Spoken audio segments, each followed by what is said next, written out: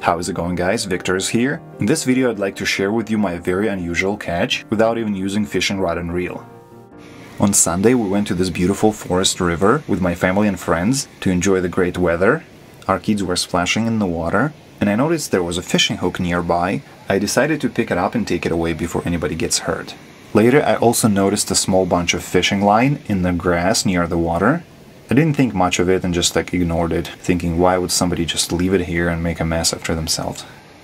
Later we explored the beautiful waterfall. Our children were catching those small black salamanders in the rocks and were having a really good time. Then all of a sudden I noticed there was trout in this river trying to jump up the waterfall.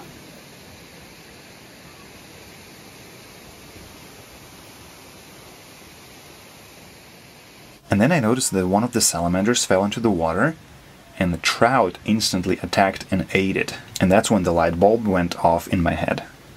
I went back and picked up the fishing line and the hook that I found earlier that day, and then I found the stick to wrap the fishing line around it. My DIY fishing rig was ready to go. I got one of those little salamanders for bait and threw it in the water near the waterfall. Just be careful, some of these creatures could be protected species. And sure enough, within 30 seconds the fish was on. This was pretty fun and rewarding. I didn't plan to fish that day, nor had any of my gear with me. Nevertheless, with a little bit of imagination and creativity, it was possible to catch a fish with just what I could find right there in the woods.